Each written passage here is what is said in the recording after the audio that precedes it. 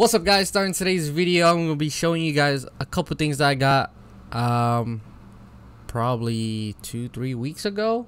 So if you guys didn't know, I had a K20 sitting at my storage unit for quite some time. I think I had it for maybe a year or two. I kind of don't remember. It was I think I had it for a year. It was in storage. K20 bone stock. It had like 150k miles or maybe less than that. I don't exactly remember, but it had a crack in the oil pan and it's just been sitting. It was a good motor. I cranked it a couple times when I first got it. It felt smooth, no like grinding noises or anything.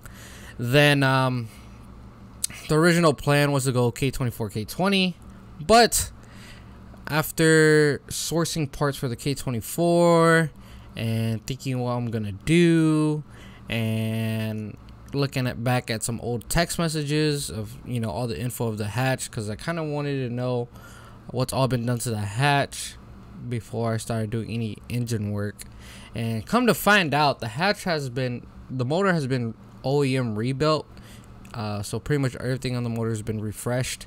It's all OEM, and it has about 10k miles. So when I got it, I put in about, let's just say, maybe less than 15k miles. I don't think I put more than 5k miles on it for the past 2 years that I've owned it. If you guys didn't know, the whole story on that is that I got the hatch for a really good deal. It had electrical issues when I first got it.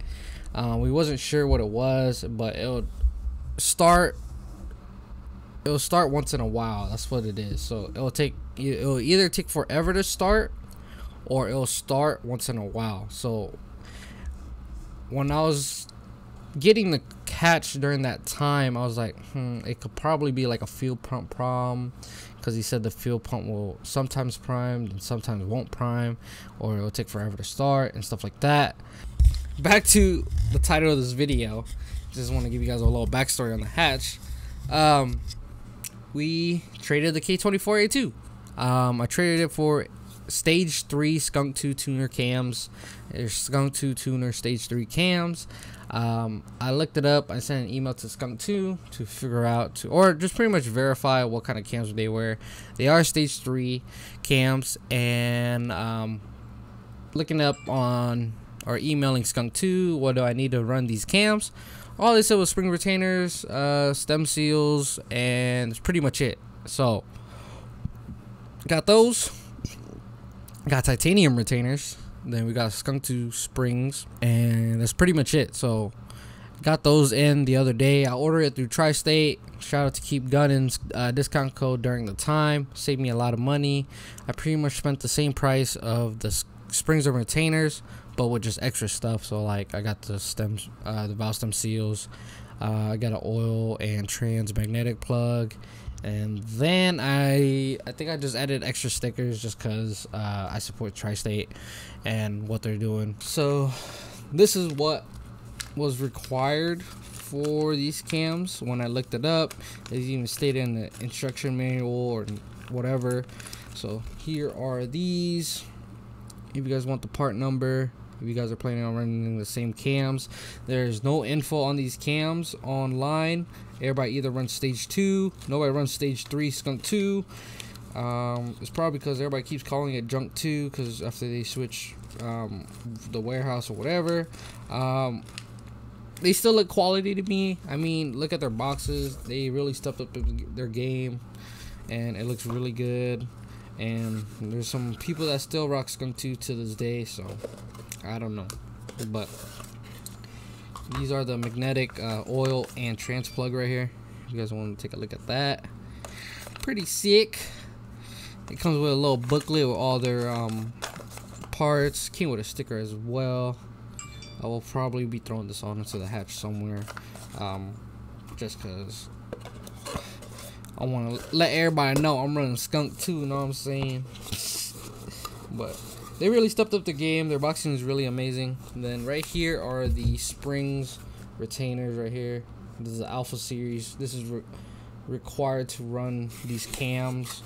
I'm not sure how much power I'll be making on a stock block, but I am full bolt on. So here are the titanium retainers right here.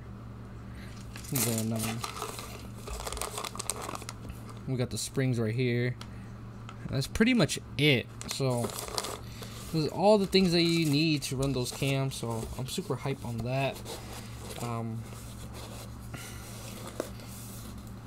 All I need now is the base map. Get these cams installed. Hopefully the tune is good enough to drive it around, step on it a little bit, and until we get it to the dyno, see how much power we're making, then I'm gonna try to film all that while that's going on. Just know that I'm really busy, so don't expect this content to come out like ASAP, because I'm not like other YouTube content creators that has hella bread and like dump hella money into the cars and have upgrades overnight and stuff like that. So just know that this channel is gonna be like raw, down to the nitty gritty of, we gonna buy parts maybe once a month or every 3 months or maybe once every 6 months, stuff like that. It's just whenever I find a good deal, I'll probably hop on these parts and throw it to the hatch and upgrade from there. But I'm gonna end the video here. You guys will probably see this video on Monday or Tuesday. I'm gonna have it scheduled so you guys will be able to see when this video comes out. So hope you guys enjoyed this video. Like, comment, subscribe.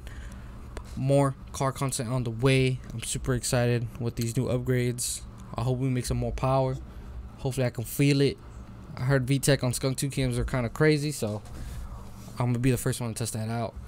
And just talking about that, I realized that, man, I need to get my exhaust welded up, because I'm pretty sure that exhaust's been on that car for a hot minute and the welds are probably cracking or something, and it's been dragging.